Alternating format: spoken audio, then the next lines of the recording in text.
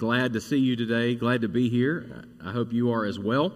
As I said, we are beginning a new series today through the book of Philippians. So if you have your Bibles, go ahead and turn with me to the book of Philippians. It is sandwiched between Ephesians and Colossians in your New Testament. So if you just keep going past the Gospels, Acts and Romans, you'll start to get toward Paul's letters. And Paul's letter to the Ephesians is there between those two books. So, this week I had an interesting experience. Got to go have lunch with a couple of other pastors as we were listening to one of our former congressmen and now someone who works with Faith in Action, or I think that was the name of it, or Families for Action, something like that. But Jody Heiss was also one of our pastors here, and so I got to have lunch with him and talk with him for a little while. And one of the things that came up that we were talking about was just our culture in general.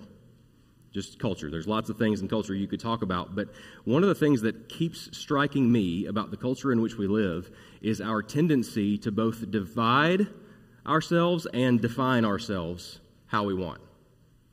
To divide ourselves and define ourselves how we want. Our country itself, obviously we're on the heels of a rather contentious presidential debate, and our country likes to divide itself between largely two major parties.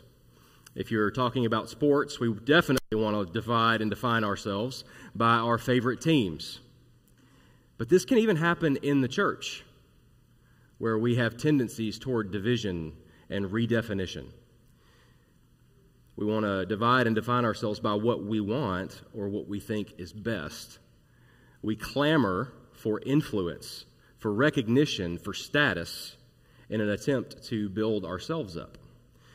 But here's the problem with that. That's not how we were designed to operate. And in Christ, God has already unified us and defined us in Him. So whenever we take it upon ourselves to try to divide and define ourselves, we go against work that's already been completed. Okay? So as we begin this new series through the book of Philippians, we're going to see how this book has a particular message for us in our culture today. So let me tell you a little bit about the church there at Philippi. You can read some of the beginnings of the church in Acts chapter 16. But they were a small congregation, a poor congregation, but loving and generous. What was going on in the church there at Philippi was that division was becoming a problem. People were beginning to grumble. There's one verse in there that says, do not be a grumbler. Do not let grumbling overtake you. Selfishness became a problem. But even though these were problems in this small church, the glory of God resounded from that church. They were also a very loving and very generous church. They were committed to the mission. They were one of the only churches in Macedonia to support Paul's ministry to take the gospel to other places. So they had a heart for mission, but there were still some issues that they needed to work out together. Now, how did the church get started? Paul, in Acts chapter 16, they're on their way to a particular city, and they receive a vision. Paul receives a vision from a man of Macedonia. He says, come and help us. So Paul talks to his team there, and Luke being one of those, because as he writes there in Acts chapter 16, and he says, we concluded that this was the Lord telling us we needed to go to Macedonia, which is where Philippi was. So he says that we sought to go there to preach the gospel. So they set sail from a place called Troas to various cities, finally arriving at Philippi. Now, Philippi is interesting because it's one of the only cities to have a special designation in the Bible. It says in Acts 16:12 that they are a leading city of the district of Macedonia and a Roman colony. Whenever there's something in Scripture, it's there for a reason. So we're meant to ask, why is that there? Well, Philippi took its status as a Roman colony very, very proudly. They wore that like a badge of honor. We are this colony that started as a basically resettling of military veterans from the Roman army, started there, and it began to grow. This city had the status of a Roman colony. And they began to find their identity in being more of a Roman colony, and it was divided just like Rome was. So the church had begun to take on some of the personality of the culture, some of the tendencies of the culture. The Roman culture was all about status and recognition. Who, as we just read a minute ago, they always ask the question, who's the greatest? Because everybody wanted to be the greatest. Everybody wanted to climb the ladder of society to be the most important.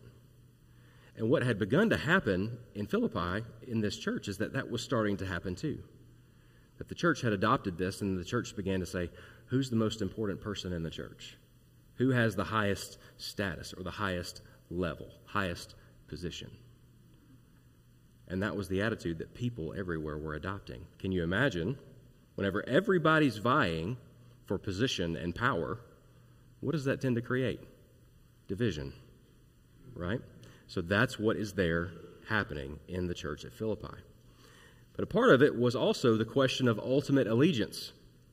Because they were, as a Roman colony, their allegiance was to Rome. And Paul wanted to make sure that the church knew, as Christians, our ultimate allegiance is not to the place we live. Our ultimate allegiance is not to a particular person that's created, a particular ruler or anything like that. The saying in Rome was Caesar is Lord, right? That's allegiance to Caesar. But our citizenship, Paul says in Philippians 3:20, is in heaven. Our Lord is a different Lord. Our Lord is Jesus Christ, fully God, fully man, reigning from heaven. So our ultimate allegiance is not to where we live, but it's to who we worship. Our citizenship is from heaven. So as we begin this series, we're going to be looking at what it means to be a citizen of heaven in both who we are and how we live. And as I said, we face this problem of dividing and defining ourselves, ultimate allegiances. We still have groups that try to define and divide God's people. But as I've said, we've already been defined, and that's what we're going to see today in Philippians 1:1-2. And yes, it's just 2 verses that we're going to talk through today, but it doesn't mean it's going to be a short sermon, so just buckle up, okay? All right, so here's the takeaway for today. As citizens of heaven, we are first saints in Christ and servants of Christ. As citizens of heaven, we are first saints in Christ and servants of Christ. Citizenship is kind of like the vehicle that's driving the book of Philippians. In Philippians 1:27, Paul says, "But let your manner of life be worthy of the gospel of Christ." And then in Philippians 3:20, a couple of chapters later, he says, "But our citizenship is from heaven." The word that is used in both instances as far as manner of life, how you live, and citizen is the word politeuma, which means citizen. It means where you're from, where you get your mannerisms from, how you live, how you walk, the way that you conduct yourself in society and in the church. Our citizenship, our identity, should shape how we live. And our primary calling is to be a citizen of heaven who lives on earth. So first, as saints, we are set apart by our relationship with Jesus. Look with me in verse 1.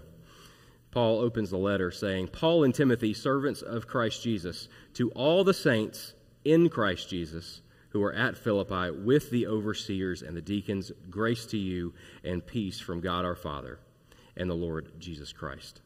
As saints, we are set apart by our relationship with Jesus. In other words, we are defined by Christ himself as saints. We cannot define ourselves. No matter how much our culture wants to tell you, you get to say who you are, God has made you. God has made you specifically. He has made you a man or a woman. He has made you in His image. You're designed to reflect His glory.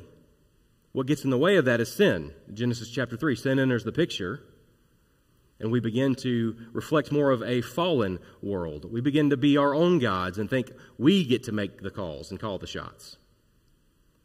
That's what sin does. But through Christ, we are redefined according to how God intended us to live. We are restored to our nature, and our nature is restored, and we are now redefined and remade in the image of God. We are being set apart as saints who belong to God. That word saints means to be set apart. It means holy ones. You think about the things that are holy in the Old Testament. They were set apart or designated for God as belonging to God. That's what holy means. We like to set ourselves apart for a whole lot of other reasons. We like to clamor for recognition and define what makes us important. But what the Bible says makes us important and defines who we are and gives you value is that you are a saint in Christ.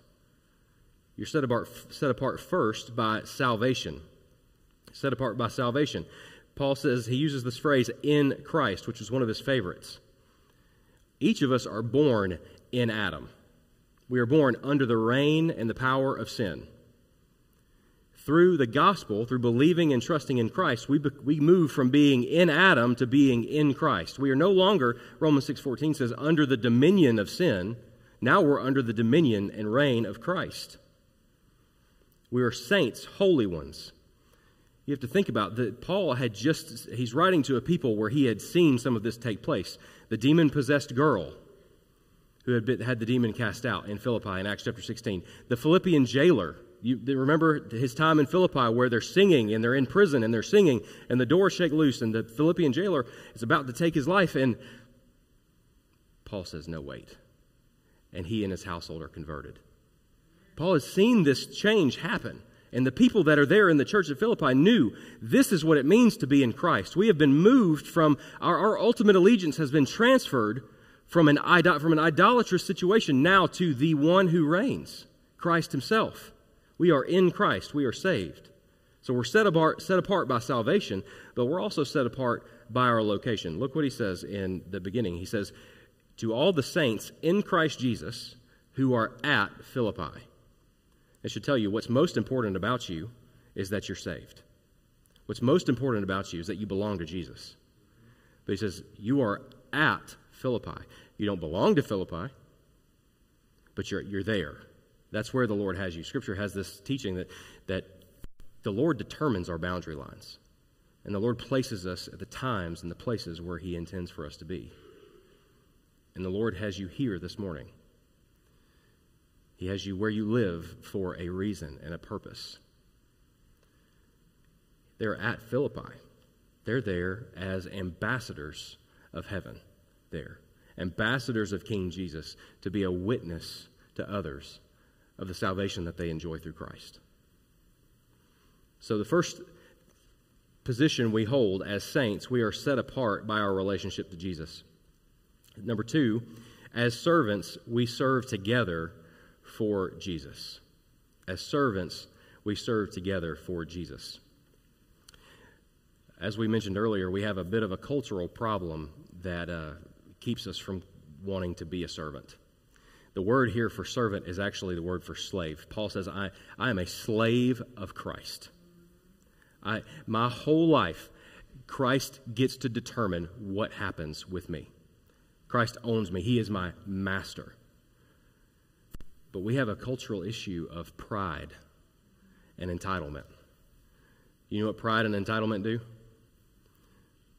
They put the spotlight on me. It puts the spotlight on you. It means you walk into a room and you're the most important person there. You don't consider the interests of others. The attitude of entitlement means that I feel like I'm deserved or owed something. And don't just think, oh, that younger generation. We all have it. We all deal with this.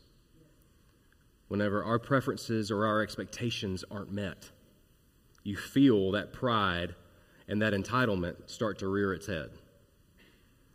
That's what this teaching of being a servant of Christ kind of pushes against. This old man, this old person in us, the dead man, as Paul would say, we have to crucify that man. Whenever he says in Galatians 2:20, I've been crucified with Christ, and it's no longer I who live, but Christ who lives in me. The old me, the sinful me, is dead. And part of my job in following Christ is to make sure he stays dead. Because he's going to rear his head every once in a while. Sometimes pretty often.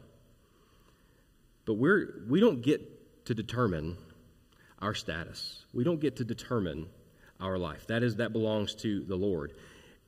So rather than being prideful and having a spirit of entitlement, that everyone else must bow to my needs and my feelings and whatever else I need, there's a different teaching here. what does it mean to be a servant? It means that we serve in humility. Now you say, humility is not in that verse. Let me show you where it is. He says, Paul and Timothy, servants of Christ Jesus. Do you know who Paul was? He was an apostle. And when he writes to the Galatians, he says, I'm an apostle, lest you forget. Here, he takes the low place. He says, I'm a servant of Christ Jesus. He willingly identifies as being a servant. So we serve in humility. Now, C.S. Lewis wrote that humility, some of us get this backwards. It's kind of, some of us want to be humble and we kind of adopt a self-deprecating mindset. Oh, I'm really nothing. I'm not worth much or anything like that. That's not what humility is. Humility, C.S. Lewis says, is not thinking less of yourself, but thinking of yourself less.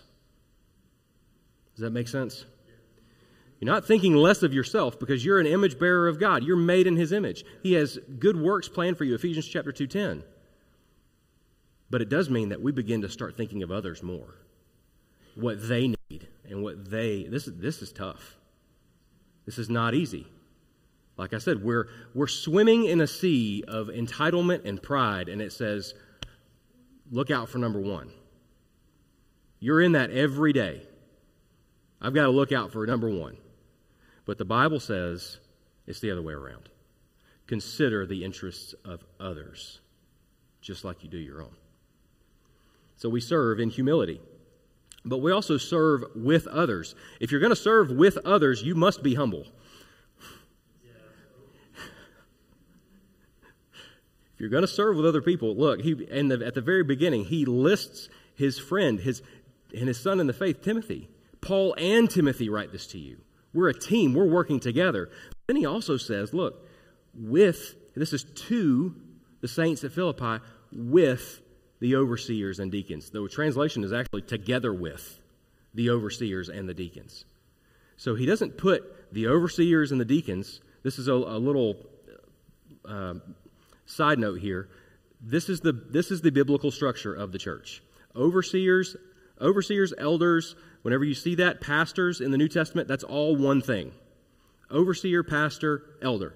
That's one office. You have overseers, pastors, and deacons. That's how the church is led by the pastors and served by the deacons. He brings those two, and you might think, "Oh man, if I could just be a deacon, I'd have some power." No, that's not what a deacon is. A deacon is a servant. That's what the word means. Meant to serve the church. The reason why they came into being was Acts chapter 6, because the apostles, the leaders, they wanted to devote themselves to the teaching of the word and to prayer.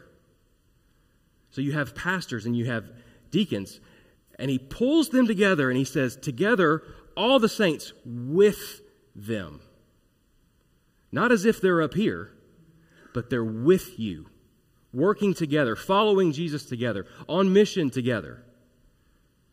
It's not as if they're some hierarchical leadership thing where every bit of authority just pushes down on the people. He brings them together and says, you are a church together with one another, and you serve together. This is about teamwork.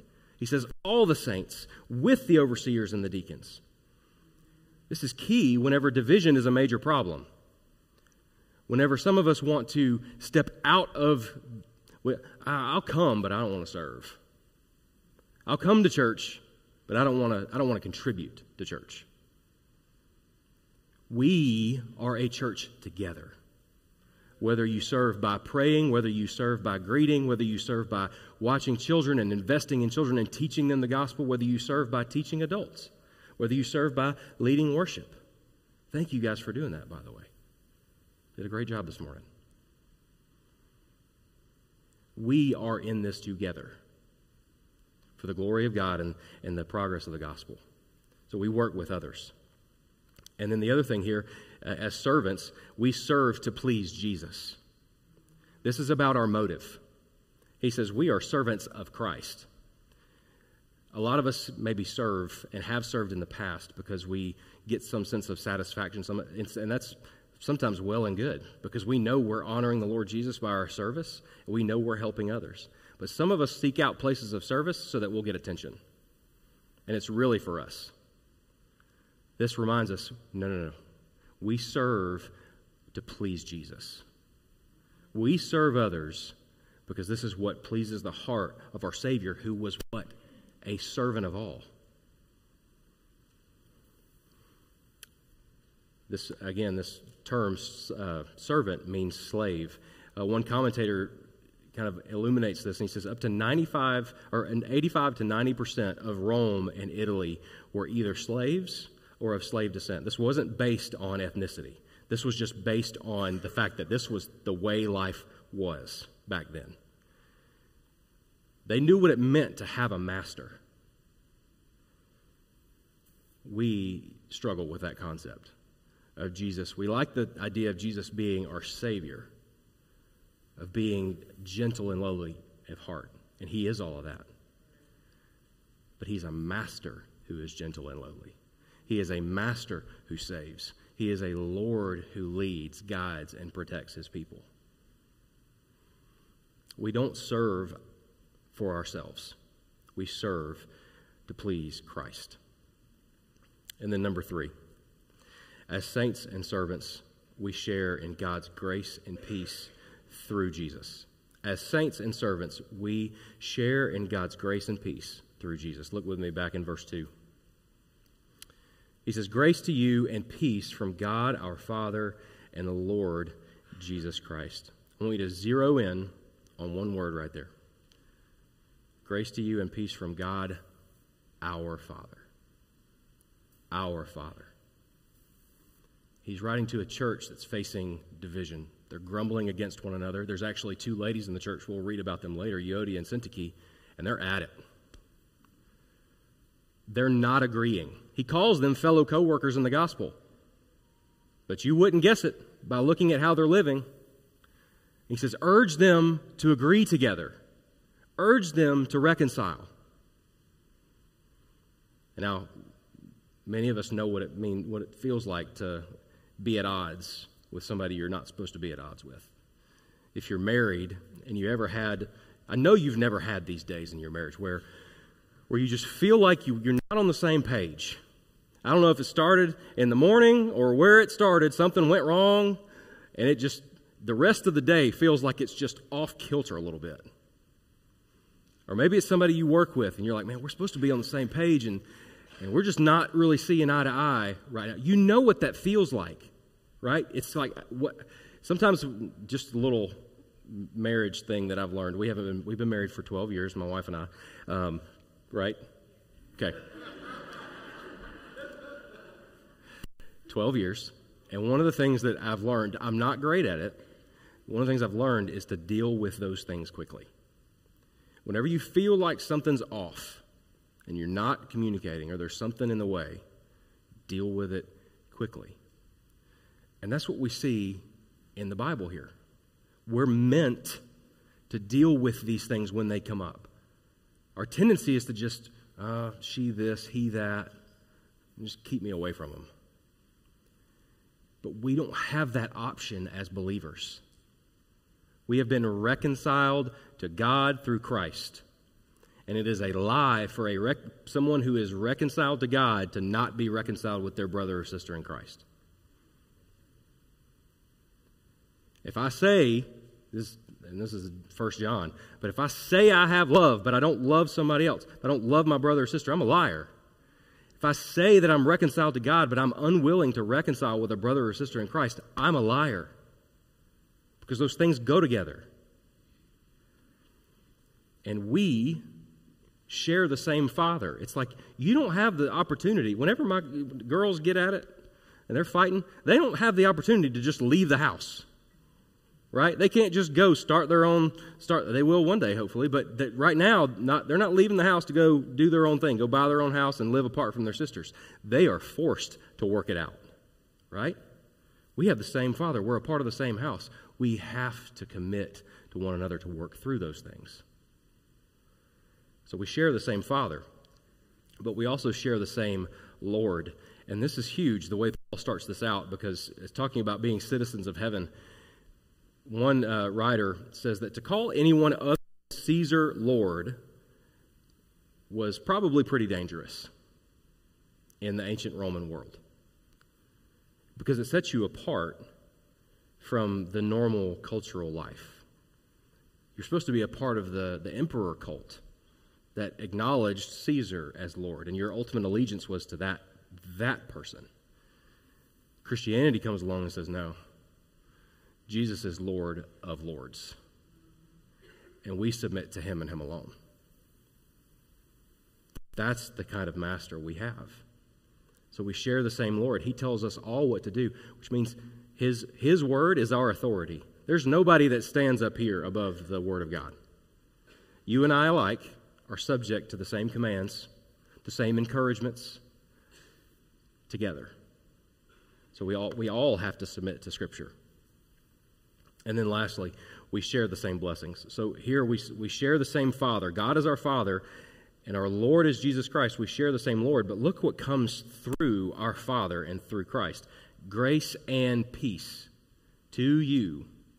And anytime you see a you, it looks like it's singular, because that's how we talk to one another, but that's a plural you.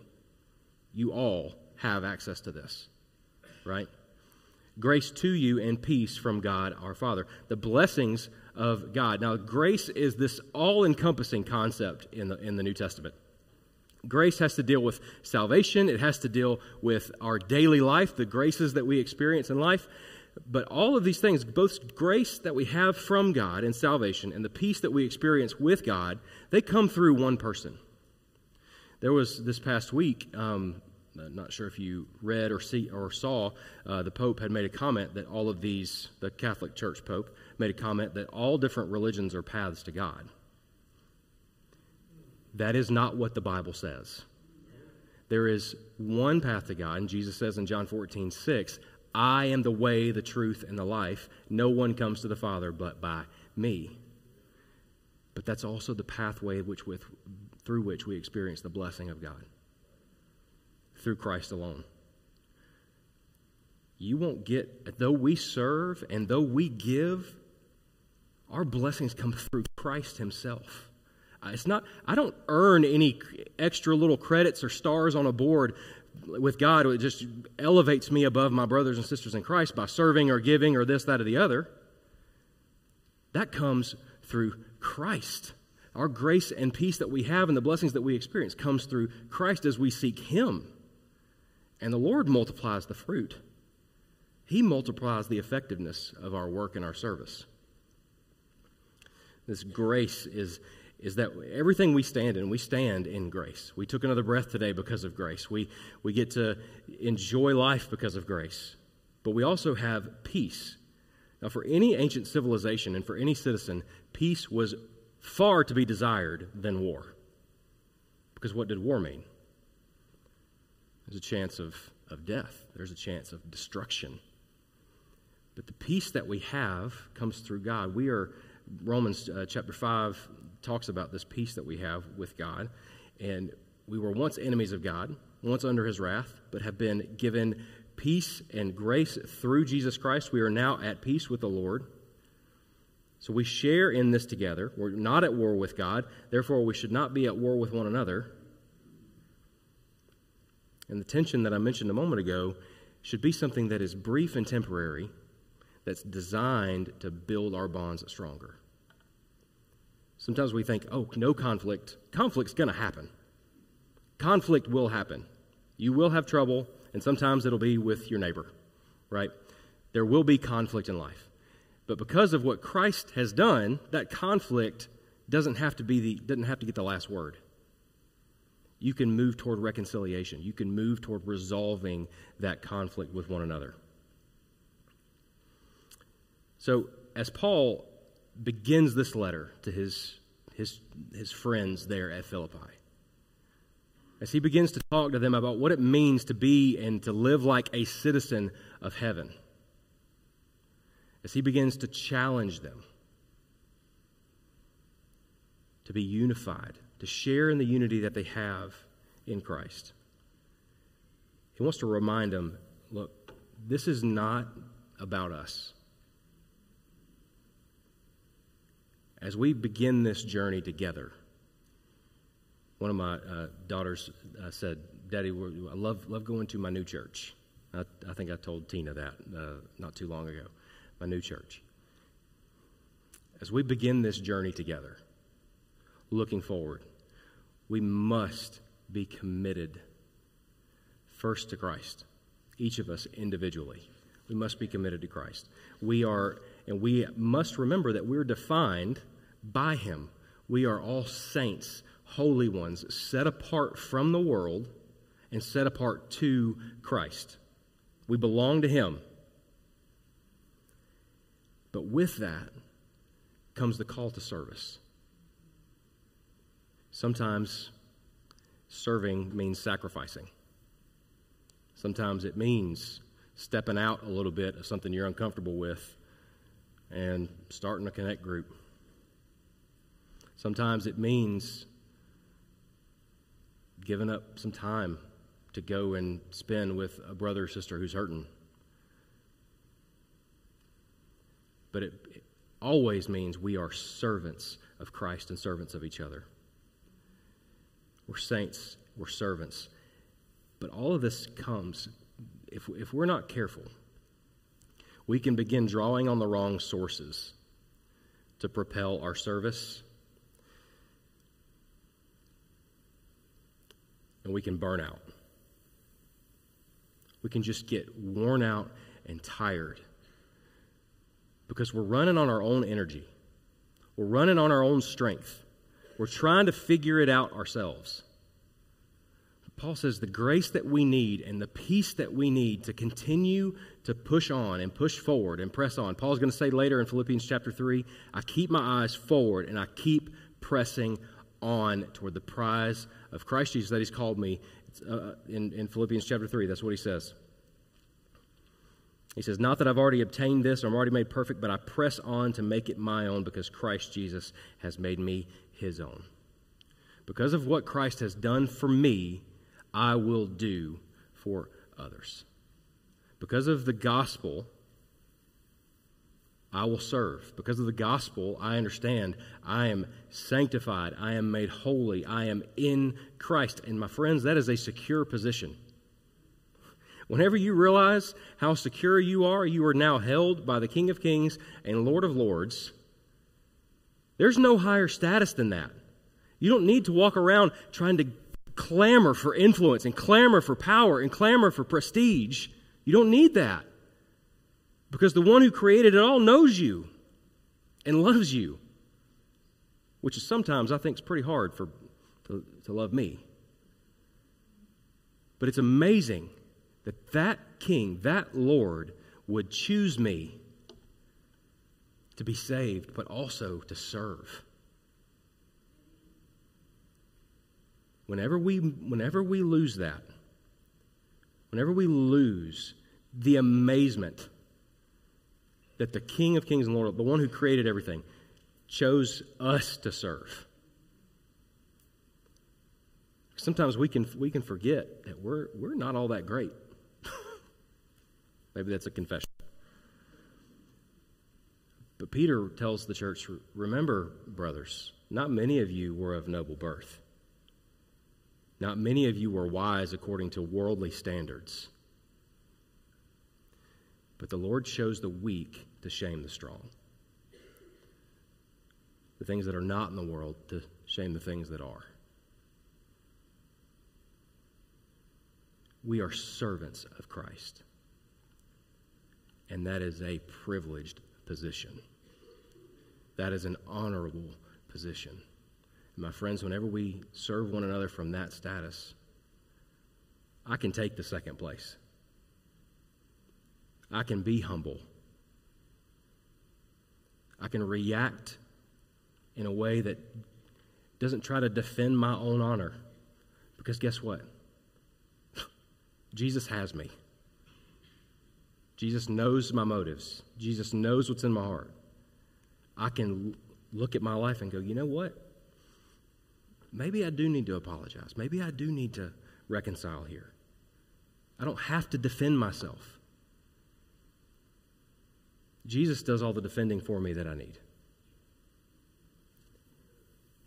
So, maybe today, you just need to recognize who you are. You are a saint in Christ. You're secure. You're a holy one. You're set apart for God's work in the world.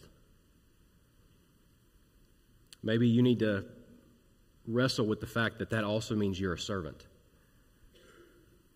And there is something God has gifted you to do. There is some resource God has given you. There is something that God has for you. Because he says in Ephesians 2:10, there's good works prepared for you to walk in them. Maybe you need to think, where is it that I need to serve? Who is it that I need to serve? Or maybe you've been convicted, like I have, and I am every time I read Philippians. Sometimes pride there's a little bit too much there. Or there's a little bit too much entitlement. Thinking that I deserve, or I should be, or this, that, or the other. And maybe we need to confess that. So as we close today, I just want to take a minute, and I'm just going to pray. I'm going to allow you to pray silently to yourself, and then I'm going to pray over us. And then I'm going to have Tina come and do announcements, and then we will dismiss from there. Okay?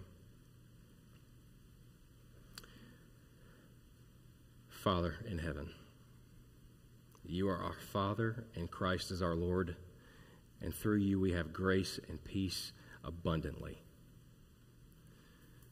Lord, we are in a privileged position to be called not only your saints who have been saved and who know the joy of your salvation, but also your servants, that you would see fit to draw us into the work you're doing in the world. As you're moving it toward the display of the glory of Christ at the second coming and the new heavens and the new earth that are coming, as you're doing something new in the world and redeeming your people out of it, you've called us to be a part of that. Lord, I pray that if you're working in hearts today, and as you work in hearts today, that we would commit our lives to you, that we would, if we're convicted about serving in the church or serving in the community or serving a particular person that we know we need to, or that you would give us the energy and the power and the will to do that. Lord, if we do confess that so often our pride takes over and our desire to be at the center of attention, our desire to be catered to, our desire to be important can sometimes get in the way of your work. Lord, help us to be a humble people, a people who are willingly ready to take the second place to serve someone else. But Lord, help us to do that knowing that we are already at the highest position. We're seated in the heavens with Christ.